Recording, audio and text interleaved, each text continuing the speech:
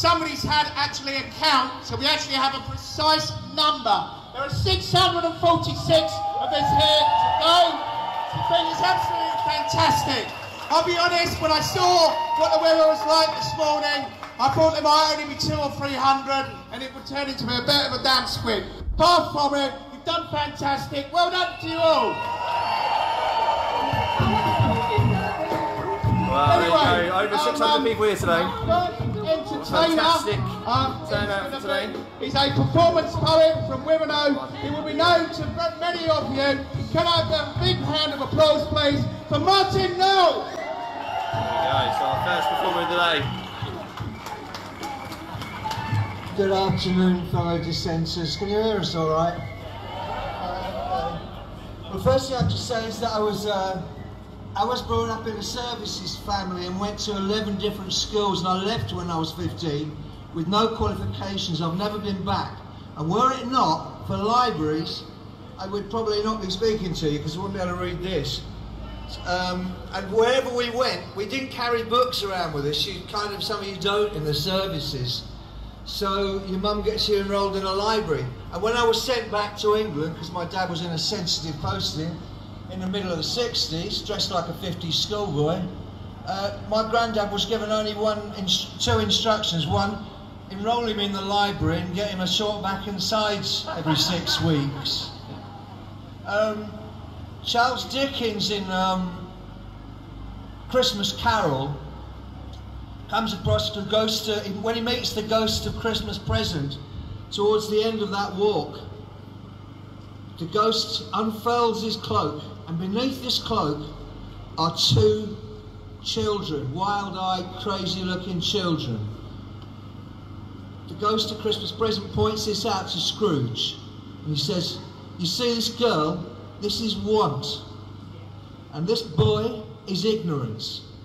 But of the 2, beware the boy, for on his forehead are written these words, doom."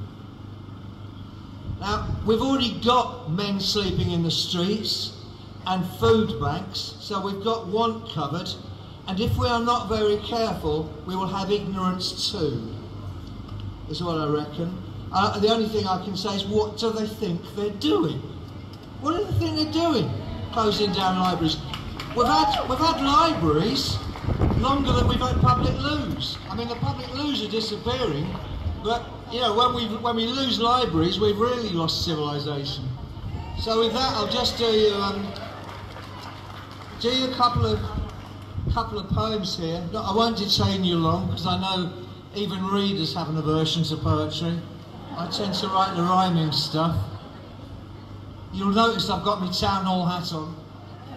I don't get much chance to use it elsewise. This is called, this is about the closure of Essex libraries. It's called The Way We Was. He wanders loudly as a clone and curses at his mobile phone, bellowing in drizzly rain. Should I have took an earlier train? Then late now for his interview, he glowers sullen on the street, whilst Charles Dickens' ghost looks on, remarking tartly, "This is sweet, oh this is good, oh this is rich, what, 17 decades got past, young ignorance returns at last, slack-jawed, dull-eyed, benighted boy, the hero of the hoi polloi.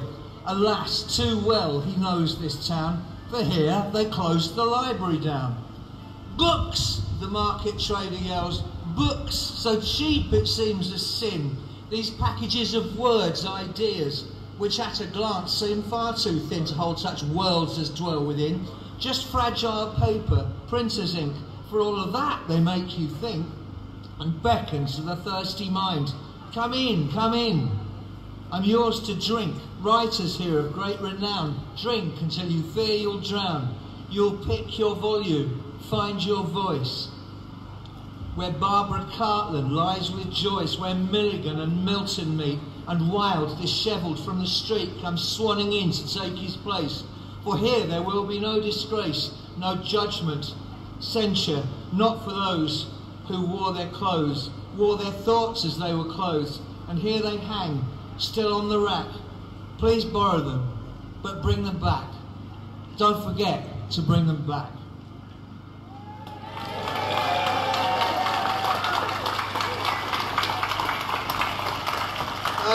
While I'm here, just to remind you that Essex is the home of political dissent, Chelmsford in particular, which I think is a lovely town. Every time I come here I love it. I think why can't Colchester be a bit more like that?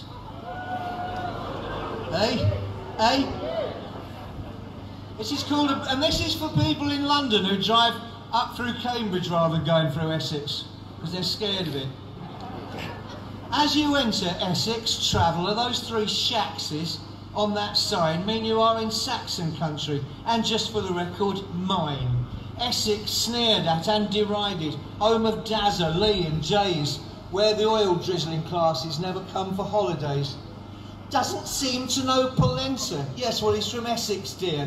What, you mean the home of writers, Ronald Blythe and Germaine Greer? Where our schools do rather better than the cities, year on year. Must be that benighted county where we drink St. Ella beer, where the A12 threads its magic, where the shopping malls, the Grail, which you metro snobs ho-hum at when you travel up by rail till your pied-à-terres in Suffolk, Walberswick via Darsham Station.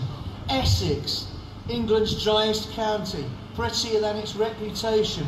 Here beside the jigsaw coastline, out along the water's edge, seagulls, waders, geese and moorhens, sea kale, samphire, gorse and sedge. Further in, the houses hidden, Flemish roofs and weather vanes, where the woodland ponds and copses huddle out of sight of trains. Essex with its secret accent, not the one that's estuarine, not the older London Essex, not quite Suffolk, in between. Oh yeah, oh yeah, oh yeah, oh yeah, you're right in, boy, yeah, Christ, yeah. When that's spoken, pure and simple, noticeably rural, alien. It may sometimes be mistaken by a stranger for Australian. Essex, great for writing, painting, artists like a coastal light. Do we need to be made over? I don't think so. Someone might. Bring the cultured world to Essex. Yeah, go on. We've got the stuff. Wheel the oil drizzlers in then, if they think they're hard enough.